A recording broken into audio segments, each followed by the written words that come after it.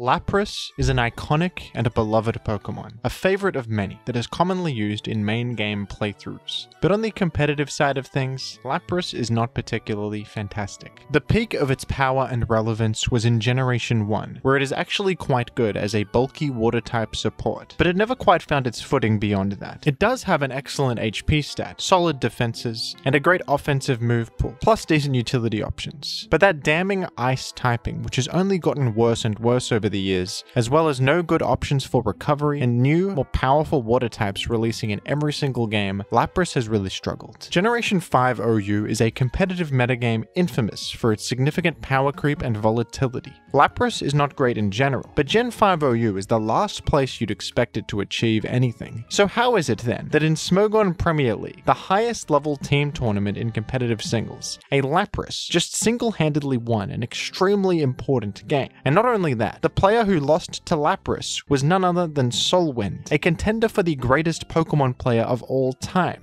How on earth did this happen, folks? Let's find out. But first, don't forget to subscribe to the channel to prevent the past paradox form of Goldengo, old money, from artificially inflating the value of his most prized asset, Gimmighoul coins, thus leaving all of these unsuspecting Jimothy Cool non-subscribers in financial ruin.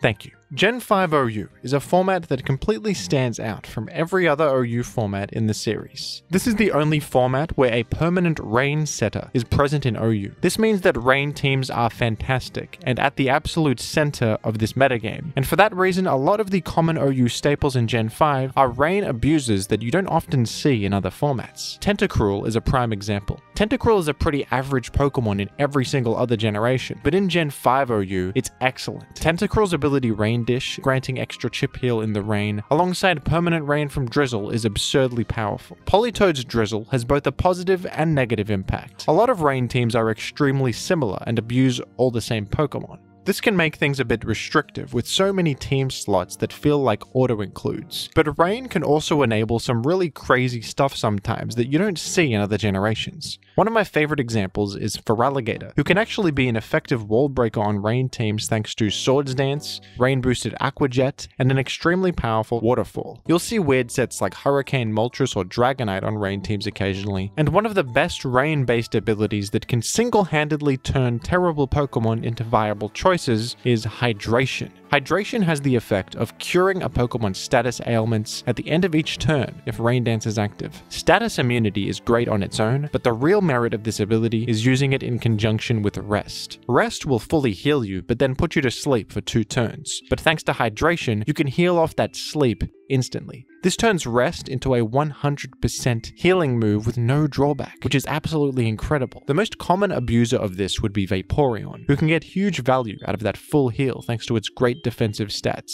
Vaporeon can pose quite a threat as well with rain-boosted Hydro Pump and a solid move pool. Another funny one that has also been used in SPL is Whiscash, which I have covered in a video before. With Dragon Dance and that full heal from Rest, along with complete status immunity, this guy can snowball out of control on the right teams. It's a bit gimmicky, but it can work. And then of course we arrive at Lapras, who was also blessed with this amazing ability in Gen 5. As good as Hydration is, it still seems hard to justify using Lapras over Vaporeon. Lapras is weak to Stealth Rock and is overall much worse defensively, but Lapras does have some unique tools to set it apart from the other Hydration Pokemon. Lapras has access to Curse, a powerful defensive boosting move that raises attack and defense. Rain-boosted Waterfall off the back of those attack boosts can be a powerful sweeping option, but this is still a really slow and exploitable Pokemon, so Lapras makes up for its low speed with Ice Shard, a powerful physical priority option. With the right support and in the right matchup, a Lapras can rack up Curse boosts, dodge status ailments completely, heal all the way back up repeatedly with Rest, and defeat those speedy offensive threats with Ice Shard. In a metagame full of dragon types like Latios, Garchomp, and Dragonite, and common flying types too like Lapras and Thundurus-Therian, Ice Shard is a really nice option. So these tools are not completely terrible. However, I still think bringing Lapras to SPL against Soulwind, perhaps the strongest Gen 5 OU player in the world, is an absolutely insane move. How did this manage to earn such a monumental win? Let's take a look at the game itself. This is the game where Lapras made a big splash in history, but we'll notice that the player Rewer is bringing more than just Lapras as a novel choice. Rewer is bringing Lantern and Empoleon. Spoiler alert, this Lantern never hit the field. We'll never know what the Lantern was for. Perhaps some kind of weird Thundurus check with Volt Absorb. I don't know. Crazy thing to bring. Even crazier than Lapras, I think. It says something about the kind of player this person is, bringing some really out there choices. Soulwind, on the other hand, with a much more standard Rain team. This is typical Gen 5 Rain. Let's take a look at how this played out and how Rewer set up for a Lapras sweep. There is an Empoleon on the field. And when I see an Empoleon lead, I'm immediately thinking of Gen 4 OU, where it was quite common as a Focus Sash hazard setter and offensive opener. And that is indeed what it is here. I assume it has Stealth Rock on it. I think that this Nasty Plot might have been expecting Lantern to come in on an electric move. And then you could follow up with a Nasty Plot and a big Focus Blast damage, 1v1 the Lantern. That's probably what that was, because I think Soulwind is not foolish, is aware that this Empoleon is representing some kind of Focus Sash lead set. So unfortunate to lose Thundurus-Therian this early, because that's the main thing that threatens Lapras, isn't it? This is the greatest trade of all time for Rewer. Lapras is looking excellent. I mean, Starmie can still threaten Lapras, as can Keldeo, but the biggest threat to Lapras was definitely Thundurus. So Soulwind goes ahead and goes to Politoed against Starmie. Takes an enormous Thunder, but just wants to get Rain out there. Just wants to get Rain on the field. Ferrothorn will be able to handle Starmie totally fine. And here is where it begins. Here is where Lapras begins the big moment. Soulwind, not realizing the severity of the situation, goes ahead and makes Stealth Rock. Spoiler alert, those Stealth Rock are not going to get any value this game because this Lapras is never switching out. We're making spikes. Soulwind doesn't understand. Soulwind does not get it. The Lapras is not going to exit anytime soon. And we see the very crucial rest come out. Politoed thinks it could Encore to stop the curse, but no. Ice Shard to finish it off. Soulwind was for sure coming in to try and Encore this. That's a common thing that Politoed runs as a way to handle boost sweepers. Soulwind caught off guard here. To be honest, I could have easily made the same mistake, relying on the Politoed Encore when I see a cursed Lapras. You never see Lapras, frankly. It's never seen. And we know that Thunder Paralysis won't be doing anything because of hydration. This is crazy. So Soulwind basically just got completely caught off guard by this. Which is fair. I mean, who the hell runs Lapras? Healing all the way back to full, by the way, and now Scizor cannot do any damage. Hoping for a crit superpower at this point, that's your only way out. Crit would ignore all the boosts, but no. Lapras is taking it home. Lapras is bringing this one home.